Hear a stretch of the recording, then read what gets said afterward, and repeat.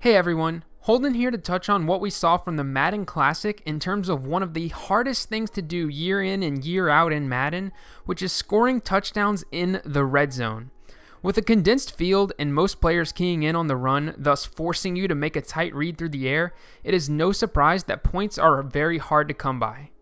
Let's take a look at how some of the most successful players in the red zone from the Madden Classic were able to get it done. First, let's take a look at Drini, who throughout his run to the Elite 8 was scoring touchdowns in the red zone at a rate of a little over 60%. In his round of 16 match against Young Dog, he found himself with first and goal at the 5-yard line. Running the New Orleans offensive playbook, he came out in his gun Y-off trio weak formation and went with the play Saints outs. Now, a sneaky move by Drini can be recognized pre-snap. Dwayne Allen is in at tight end, and Gronk has been flexed out wide right by himself. Now, players like Drini do not generally make these changes for no reason.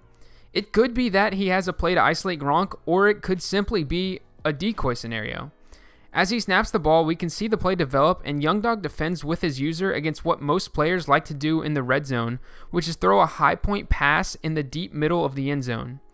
Drini indeed does have a post route breaking over the middle, which will be guarded by Young Dog, but on the far right, he has Gronk posting up in the back corner on a curl route. With the defense in what looks to be a cover 4 look, Gronk finds a soft spot for a high point between the outside corner and strong safety. Drini throws the high point, and Desmond Trufant is no match to go up and contest a jump ball to Gronk, resulting in a touchdown for Drini. Later in the same game, Drini finds himself in a very similar scenario with a goal-to-go situation at the 6-yard line. He comes out in the same formation as before, while Young Dog also comes out in a 3-4 defense just like last time. The ball is snapped, and we can see Drini is in the same play while Young Dog has made some adjustments. He opted to press the outside receivers and man them up. This will not only throw off their route timing, but also assure a man is at least in their vicinity to try and take away any jump ball opportunities. He once again uses the post route over the middle of the field, but this time Drini is able to find a wide open Dwayne Allen in the left flat for a touchdown. With all of Young Dog's attention being brought to defending potential high point passes all over the field, he was unable to recognize that his outside linebacker drifted out over the slot receiver unlike last time. This caused him to jam the slot at the line, allowing Allen a free release to the flat for an easy read and a touchdown for Drini. Last but not least, this final example is going to be from Hollywood's round of 16 matchup with Clef. Holly was rather efficient in the red zone, but I feel like this example is a great snapshot of what makes a great red zone play. He is running the Bucs playbook and comes out in the familiar gun bunch where he calls verticals. This has long been one of the go-to red zone plays in the community, and a lot of it has to do with the double wheel routes from the bunch side.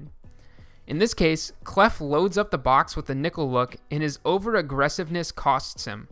Looking eager to jump anything quick to the flat, his user over-pursues to the outside and allows Tyreek Hill to slip to the inside on a deep crossing route. Clef actually sees this and tries to react, putting himself back into solid position to make a play on the ball. But with Hollywood being a savvy veteran, he goes with the high point pass so that Clef cannot get there in time, resulting in a touchdown. This play is tough because it can put the defensive user in a bind in terms of covering the crosser over the middle or the tight end wheeling up the seam, with both being prime high point options in the red zone. As the Madden season goes on, more and more creative ways are designed to get 7 points in the red zone. Be sure to tune in for the second major tournament with the Club Championship Live Finals taking place on January 30th.